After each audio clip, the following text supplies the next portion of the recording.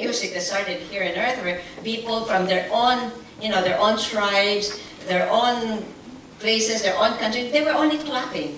Or sometimes, I remember one time I was on a mission trip, and this was way out in the island of Palawan, where there's a portion there that it was even published in National Geography.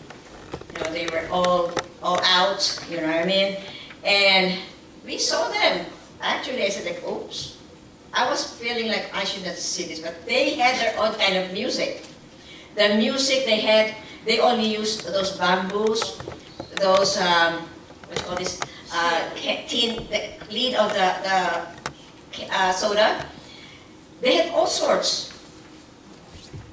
And it was so beautiful when they played the instruments. It was even so beautiful when others had to sing it. It was so beautiful. We call it in my country, there was a kind of song only, I don't think I have not ever noticed it in other European countries, but in Japan I know, and in the Philippines, which I'm well versed about that, they have what we call a kind of serenade. In my country it's called harana. They serenade, that's the way, even my brother-in-law has to do it. And also Akiyo did it to me. He sang my own Filipino song, what he was trying to court me through. And that's why my parents was even jealous about it. But what is really music? Music is the language of the soul. And God gave us music in our hearts.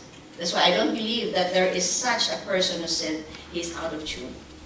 Because everyone has their own tune, and which God has given them very much in tune with Him, because music started in heaven, and we had this Lucifer who had it as a choir director before. Unfortunately, because of pride, he has to be out. He was ousted, and here he fell to planet Earth. But music has always been a kind of language that could even heal people, or an individual who has a Parkinson. I even had a patient who had a Parkinson, and unknowingly I just played the kind of concert music. And my goodness, this person suddenly became normal. So I keep on playing, and every time I was there, I keep on playing for that person. He just passed away because of old age, but music is always a kind of a medicine, emotionally, physically, whatever. Music is always the best universal language.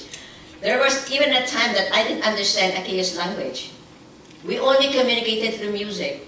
And we understand, besides sign language, of course. Then, of course, I had to study. But it was music who took us to the most innermost.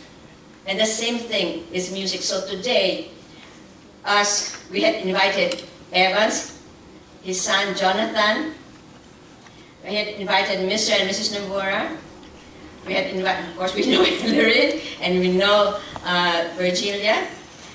They're going to perform, and it's through music that we would like to convey to each and every one to listen to the words, because words alone can make you sing through your deepest sorrows.